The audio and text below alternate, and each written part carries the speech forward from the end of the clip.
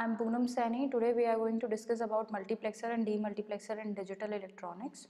So, first of all, we are going to introduce about what is multiplexer and demultiplexer. So, in the large scale digital system, a single line is required to carry one or more digital signals, and of course, at a time, one signal can be placed on the line. But what is required is a device that will allow us to select and the signal we wish to place on a common line, such as circuit is referred as multiplexer. In a multiplexer means you can say that n input lines and feed that to one output line. That means many inputs converted into the single output. So the function of a multiplexer is to select the input of any n input lines and feed that to the one output line. The function of demultiplexer is just opposite to the function of multiplexer and the shortcut form of the multiplexer. The demultiplexer and are mux and demux. So you can say that multiplexer is a mux and demultiplexer is a demux. So some multiplexers perform both multiplexing and demultiplexing operations. The main function of the multiplexer is that it combines input signals, allows data compression and shares a single transmission channel. That means the main function of a multiplexer is to combine the input signal with the select signals and compress the signals, or you can say that compress the data and shares a single transmission channel. So you can see that this is the a diagram for mux and demux. In this, many input lines, single output. The opposite of mux is demux, single input, many input lines. So this is the multiple input signal, and after going from mux to demux, then it will convert it into the original input signal. So you can say that the original signal is, we can get the original signal after the signal is going through the mux first, then demux, and then the original signal will automatically come out. So now we can say that multiplexer is the device that has multiple inputs and a single input line output. The selects line determines which input is connected to the output. That means the input is going to be selected. So we can select the line. So when we select the lines, we can automatically connect it with the which input is connected to the output, and also to increase the amount of data that can be sent over a network within certain time. It is called a data selector. So the single pole multi-position switch is a simple example of non-electronic circuit of multiplexer, and it is widely used in many circuits. The multiplexer is used to perform high-speed switching and is constructed by electronic components. So this is basically, multiplexer is basically used to perform high-speed switching, and switching means on-off. We can switch like when a signal is in on condition, then the signal is on off condition. That means switching that on-off conditions, and it is constructed by electronic components. Multiplexers are capable of handling both analog and digital applications, but basically we are doing digital applications with the help of multiplexers. So in analog applications, multiplexers are made up of relays and transistor switches, whereas in digital applications, the multiplexers are made up of standard logic gates. That means we already discussed gates in our previous lectures. So we are gate having OR gate, AND gate, NOT gate, NAND, NOR, XOR, XNOR. So these are these multiplexer in digital circuits. The multiplexer is made up of these standard logic gates. So when the multiplexer is used for digital applications, it is called digital multiplexer. When we are going to use for analog applications, it is known as analog multiplexers. So this is the introduction. You can see that many inputs, 0, input 1, 2, 3 is, and the select lines. So after when we select S1, then the output will come when we select S0. So these select lines is basically used to combine the data, to combine the input data with the select lines, and then the output will produce. So there are many types of multiplexers. So today we are going to discuss about 8-1 multiplexer. So for the combination of selection input, the data line is constructed to the output line. This you can see the circuit. In this there are 8:1, that means 8 is input and the 1 is output. So you can see that in a circuit, the 8-1 multiplexer requires 8 AND gates and 1 OR gate and 3 selections lines. So you can see that 8 AND gates, 1 OR gate and 3 selections line, S0, S1 and S2. So as an input, the combination of selection inputs are given to the AND gate with the corresponding input data lines. So in the similar way, all the AND gates are given connection like this. You can see that having a one connection, all the gates are having one connection. So in this 8:1 multiplexer, for any selection input line, one AND gate gives a value of 1 and the remaining all AND gates give 0. So you can see that when the input goes to 0, only this one will give 1, otherwise it all will give 0. When 1 is positive, all other will negative. In other words, we can say that when one gate is positive, so it will give 1 as an output, and all the other gates will give 0. So all the other gates are in low value or negative. So finally, by using OR gate, all the AND gates are added, and this we will equal to the selected value.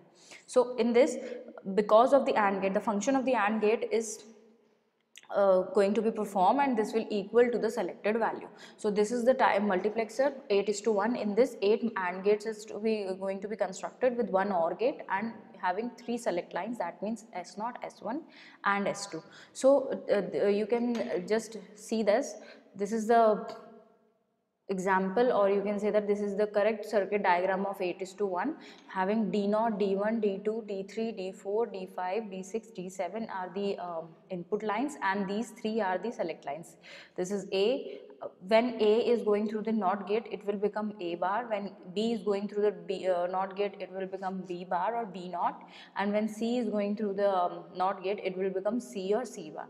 And after this, it will combine into F. So these are the inputs, these are the AND gates, 8 AND gates with 3 select lines combined, it will become 1 and 1 OR gate. So you can see that this is 8 AND gates, this is 1 OR gate, this is 3 select lines, and the output should be came out. So this is the basic principle, or you can say that this is the basic function of a multiplexer. So what are the applications of multiplexers? It is used in many systems like communication system, computer memory. A communication system has both a communication network and a transmission system. By using a multiplexer, the efficiency of the communication system can be increased by allowing the transmission of data such as audio and video data from different channels through signal lines or cables. So in the next form, it will use in computer memory. So multiplexer are used in computer memory to maintain a huge amount of memory in the computers. So for maintaining the huge amount, we allow multiplexer to do this application. Okay, and also to reduce the number of copper lines required to connect the memory to other parts. So this is the basic use of multiplexer, and it is also used in telephone networks. So in telephone networks, multiple audio signals are integrated on a single line of transmission with the help of multiplexer, or transmission from the computer system of a satellite. Multiplexer is used to transmit the data signals from the computer system of a spacecraft or a satellite to the ground system by using a GSM satellite. So these are the applications of multiplexer. These are the common and basic applications. So what is demux? Demux is basically the opposite or the inverse process of multiplexer. In a multiplexer, they are having a lot of inputs giving you single output. In demultiplexer, the one input gives you many outputs. So in you can say that it is the reverse process or the inverse process of multiplexer. So demultiplexer is also a device with one input and a multiple output lines. It is used to send a signal to one of the many devices. The main difference between a multiplexer and a demultiplexer is that a multiplexer takes 2 or more signals and encodes them on a wire, whereas a demultiplexer does reverse to what the multiplexer does. So you, in a very simple way, when you get the multiplexer operation, it is the reverse process of the multiplexer. So in this you can see that F is the input and 1 is input and many are the outputs with 2 select lines or 3 select lines. If we take 8:1, then there will be a 3 select lines. So 1:8 multiplexer.